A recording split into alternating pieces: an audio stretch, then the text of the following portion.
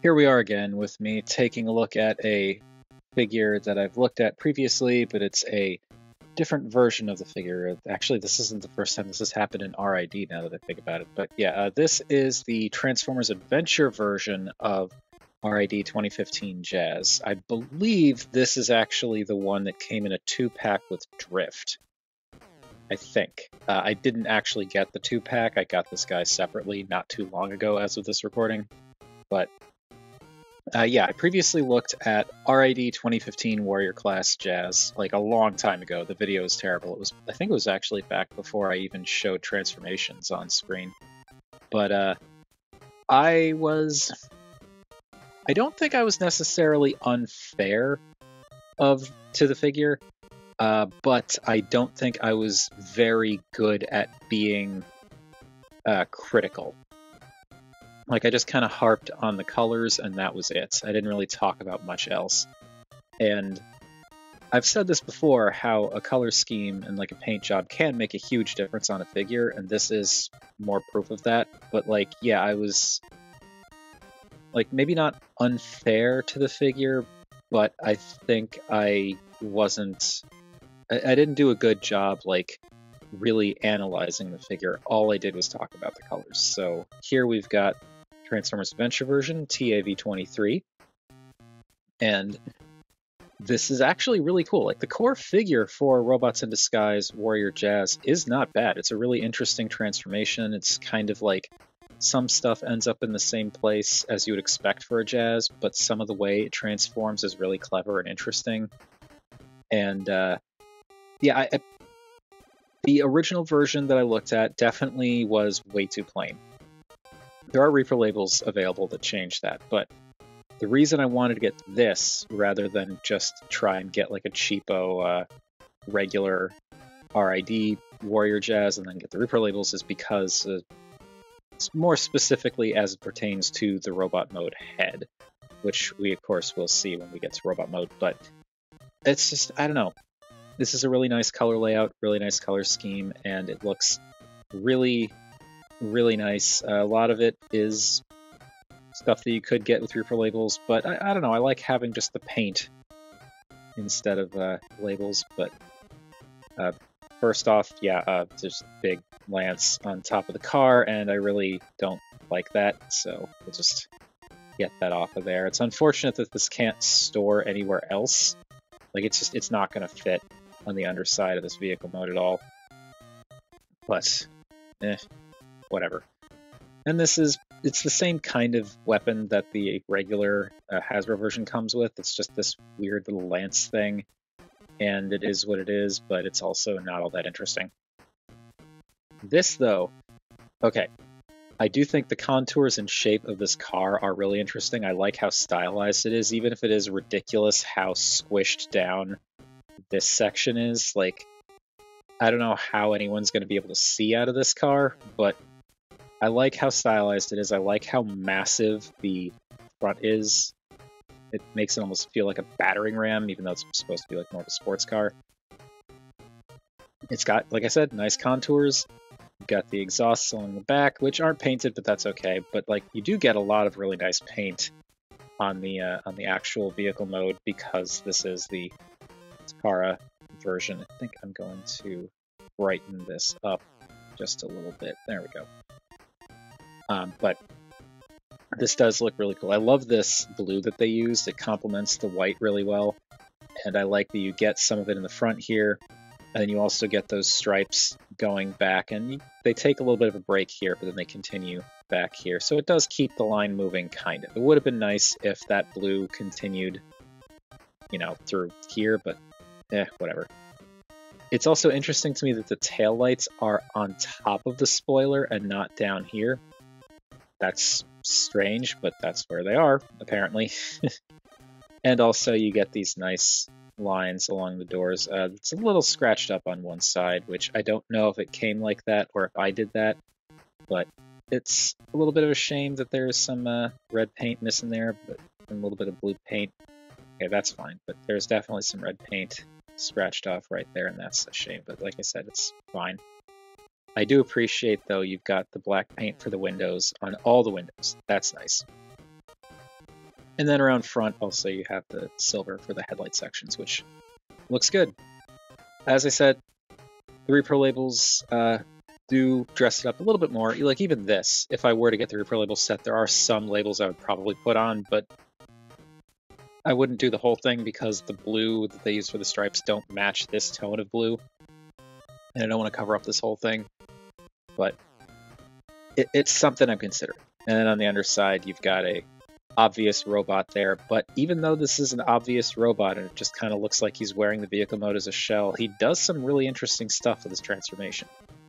But in order to get to that, first we've got to do size comparisons. So let's move Jazz back here. Maybe not that far back. And bring in our usual size comparisons. And again, as a reminder, in case anyone's missed the last couple of videos where I explained this, we're using Buzzworthy Dinobot now as our Voyager stand-in because I don't have Generation Select's Artfire anymore. Artfire has gone bye-bye, but I do still have Velocitron Burnout. So you can see Jazz with Burnout, and Jazz does look bigger, but Burnout is more dense. She feels a little bit heavier, and also, obviously, the car is taller.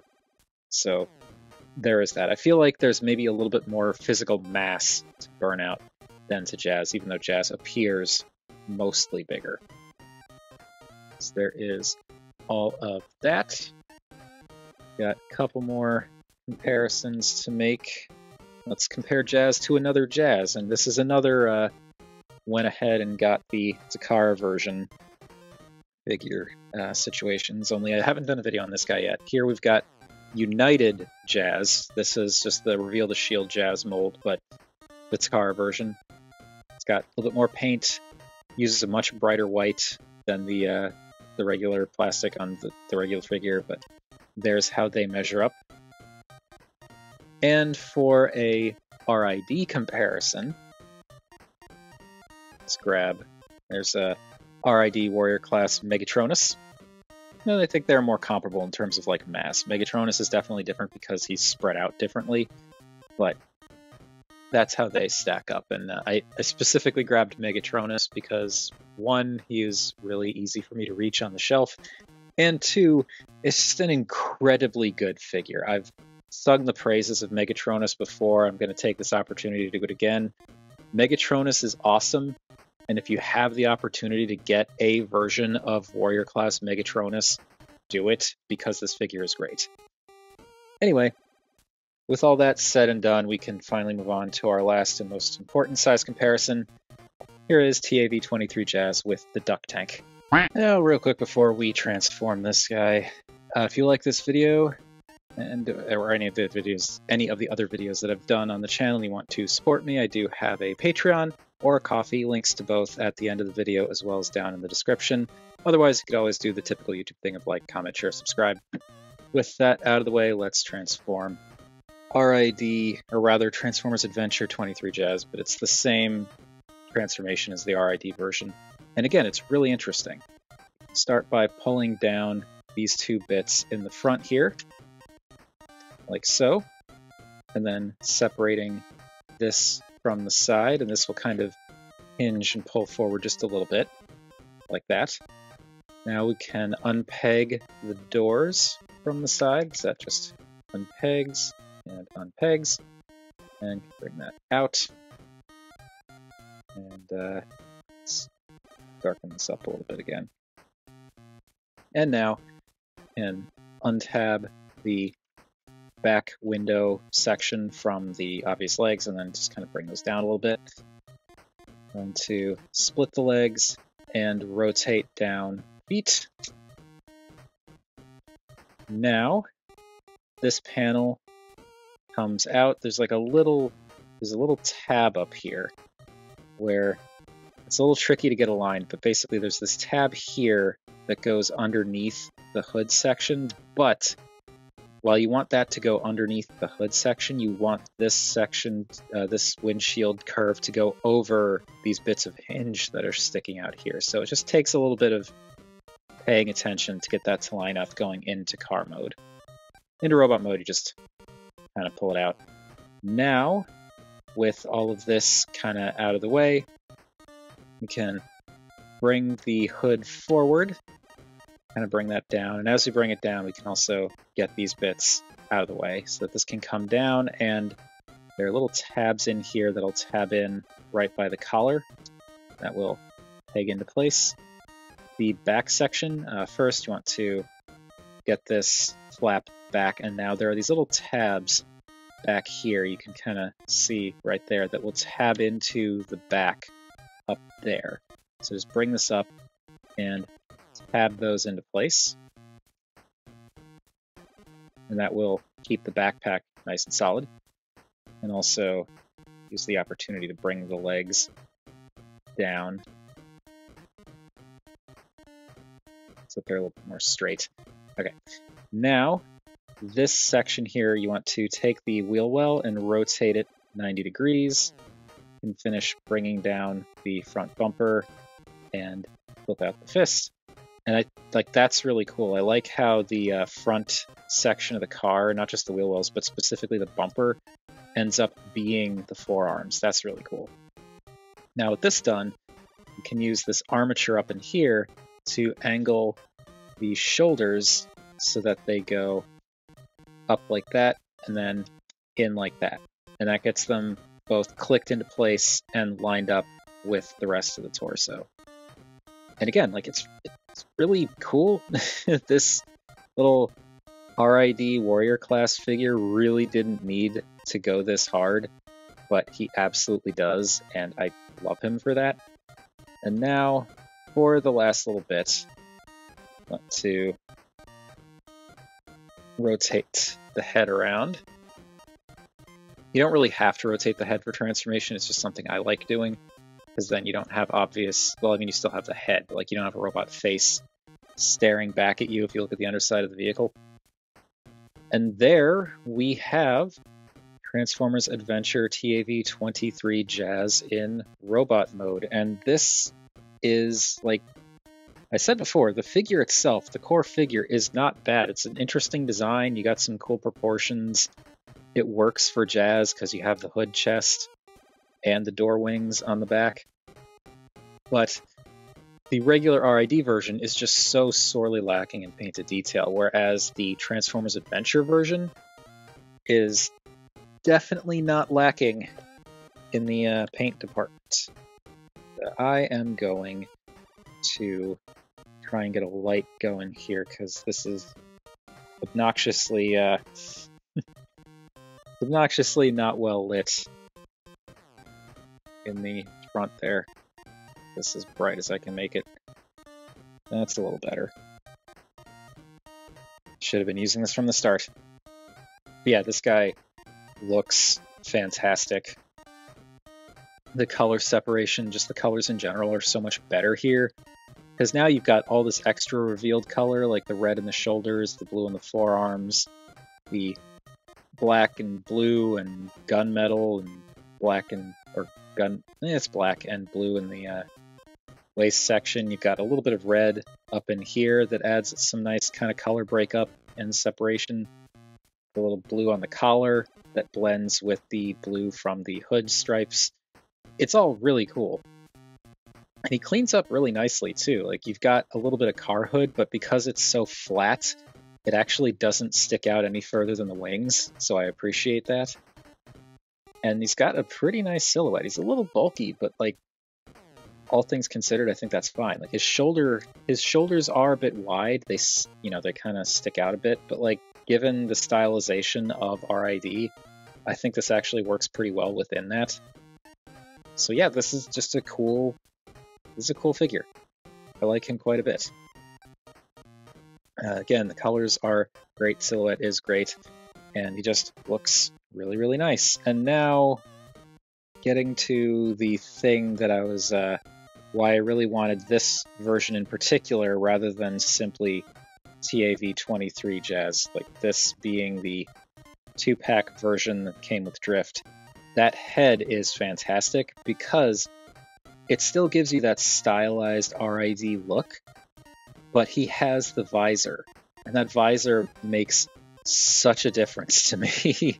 I know I like to go on and on about how, oh, G1, I'm so sick of G1, people need to do something different, but it's like, this is different, but this still evokes G1. Like, even this, it evokes G1, but is also different. Like, it's different enough. You've got a similar shape to his G1 head, you've got the visor and all that, but it still stands out. It's very much a stylized version of that, and that's what I really appreciate about this. And it just looks really cool. I love the black helmet with the blue for the visor, and also the ears and the head crest, and the silver for the little bit of mouth you can see in there. It's cool. It's like the non-visored version, I think what bothers me the most about it is his face just wasn't super interesting to me, and also he didn't have a nose. Whereas with the visor, you don't really notice the lack of a nose. It's a cool looking head sculpt, and with this color scheme, it looks great. Now, articulation is also actually pretty good. The head can rotate, and it's on a ball joint, so you get a little bit of side to side and up and down, but you're mostly just going to be using that ball joint for rotation. The shoulders, well, the door wings can move back and forth. I'm just going to move them back so that they're out of the way.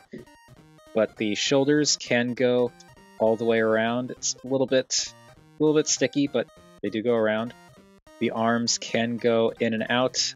These forearm pieces can collide, so if you want to go out fully, you basically need to like kind of adjust the angles a little bit so that they can get past that piece. Like if you rotate them, they're not gonna go out all the way. You got to straighten them out, get them to go out, and then you can kind of rotate them once they're in position, but that's a slight limitation. You do have a bicep rotation. You get 90 degrees of elbow bend. The wrists can go in, but that's all they can do. But it's a warrior class RID figure. You've got no waist articulation, which is kind of a shame because they probably could have fit in there, but then the backpack would probably get in the way of that, or the hood backpack would get in the way of that, so I think it's fine. But then the hips can go forward that far and back. That's about as far back as they can go. I want to keep this from unpegging too much. They can also get arm out of the way. They can go out to pretty much 90. You do have a thigh rotation, which is rather stiff, but thigh rotation, and the knees can bend to 90, and then if you want to, you could kind of wiggle the feet a little bit. So yeah, pretty decent articulation considering he's an RID warrior class figure. And again, he just looks cool. He's a neat looking version of Jazz. Like, I like how, again, while I do complain about things being too G1, I like how this is recognizable as a G1 rendition of Jazz while still being its own thing. Now you've got the weapon, this lance thing, which if you want to, you can peg into the back just for storage, and that's going on, which is you can also peg it into his hand so it's like a rifle, but because of the fin back here, it doesn't like go in that far, so you kind of have to angle it, which looks weird if you want it to sit more comfortably. Or the way that I think looks best, you can take this secondary part here and clip that into the hand, so he's actually holding it more like a lance or sword or whatever. And I think that works better. It's still like not a great weapon in my mind, but I think it's fine. It's okay for what, for what it is. I'm not super into this particular weapon, but he looks good holding it, I will say that. Now, in terms of size, he's an RID warrior class figure, so he's pretty much what you would expect from that size, that class, not really size class, but you know what I mean. So he is pretty much roughly deluxe height. We could bring in Burnout. You can see that he's pretty much the same height as Burnout. Let's get these out of the way so that we can put the two of them a little closer together. So, there we go. There we have Jazz with Burnout, and yeah, they're basically the same height. Burnout's actually a little taller at the head, and as I said in vehicle mode, she is a little denser than Jazz, but again, this is an RID class, or an RID figure from 2015, so makes sense. And bringing in another Jazz, here he is with United Jazz, or Reveal the Shield Jazz, take your pick, for the same mold. And yeah, this this Jazz is definitely bigger and more complex. You know, he's got the automorph for the shins and all that, but it's, you know, it is what it is. I think it's cool though how, like, these are both Jazz, they both read as Jazz, they have a lot of the same design cues, but they're also different and stylized in their own ways, which again is what I like. I like that this is, like, it's not super duper adhering to G1. It's like you can see the G1 in it, but it's still kind of doing its own thing, which I really, really like for both of them. And for our RID comparison, we of course got to give it up for Megatronus, who again is just a fantastic figure. So there is Jazz with Megatronus, and Megatronus is a little bit taller, which I think kind of works. I don't know. I think it's more interesting when the bad guys are bigger. But of course, for the most important thing, here we have Jazz with the duck tank. And that does it for Transformers Adventure TAV23 Jazz. And like I already said multiple times, like, as harsh as I was on Robots in Disguise Jazz, I do think that that color or that paint scheme was very lackluster. Wasn't a fan of the head, wasn't a fan of the paint or lack thereof. But the figure itself is actually pretty solid. And with the what I think is a much improved head and the better color scheme, I mean, even the non-visored head looks pretty darn good in, like, with the added colors, but like I'm really, really feeling the visored head. But yeah, it really allows this figure to shine a lot better than the RID version did. Which again, like, it's a solid figure on its own, in its own right, but with the right colors and a slightly different head, it's just so much more my thing. It speaks to me so much more like this versus what we originally had. But that's enough of that. I think I've talked enough, though I managed to keep this video under a half hour, so yay me. I've said enough. So what do you all think of TAV23 Jazz, or any other version of RID Jazz that you may be aware of, or other RID or TAV figures that you know of or own? Whatever your thoughts, feel free to chime in down below. I always enjoy hearing from you all.